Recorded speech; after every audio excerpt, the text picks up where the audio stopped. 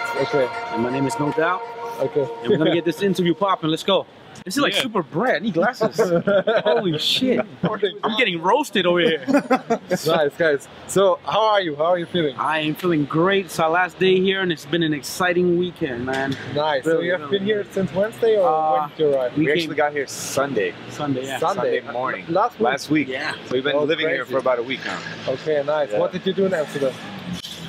We worked on some music. Yeah. We hit up the studio. Sightsee a little bit just to get some of that culture in us while we produce. Go back to the room and plan on moving here next year. I arrived here today and I thought, okay, I move here too. Because Amsterdam is so amazing. Oh, it is. Nice. So, what are your current projects besides of moving to Amsterdam? All right. Well, right now we have some collaborative efforts with Robbie Rivera coming out in November. We have some more music that we're showcasing and sending out to different labels to get signed.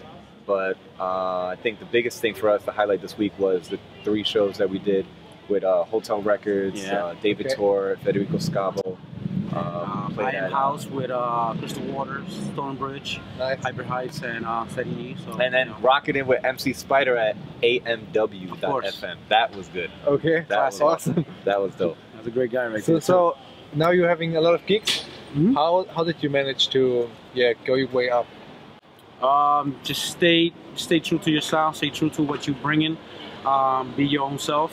Okay. You know, I think it was just more being consistent with our music and just putting it out there, like having passion, and just making sure that you don't if you're working on music and you don't like it, just keep going at it. Don't stay stuck on one project and just move on to the next one. And of course, you know, if you feel like your track is good and it's done, just put it on SoundCloud, get some feedback. And since we are a duo, we have a very big chemistry behind the decks, off the decks. So you know. So what kind of music are you playing? Which genre? We do tech house, a little progressive. But yeah. That's the type of sound we bring out, so we'll try it to as well. Now, what were your biggest obstacles on your way to become professional DJ? I think the obstacles were in New York. That's where we're from. The obstacles in New York came when the amount of clubs started to become minimized, and the clubs were being very selective. So that gave us the opportunity to say, you know what, we don't want to fuck with the New York clubs right now. Let's just focus on our music.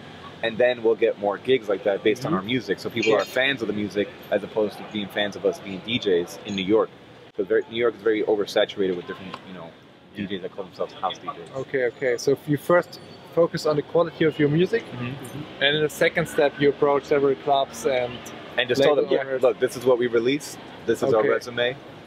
You want to work with us? Okay. So this would also be your main advice for upcoming DJs? Or? Yeah, I think depends on the the environment you're in, the country as well. I mean, New York is just very overpopulated. It's very oversaturated. So I'd say focus on your music first. Put it out there, and then let people come to you. Okay. People come to you. They start emailing you, Facebook, Instagram. You know. Yo, what up? Okay, nice. Where can we follow you? Where can we check out your music? You can definitely follow us on Instagram, Snapchat. Nice. NXNY. Okay. And every social platform. Instagram, Facebook, Snapchat, NXNY. Perfectly. So check out these guys. They're really amazing. And we see you tonight. Thank you very much, man.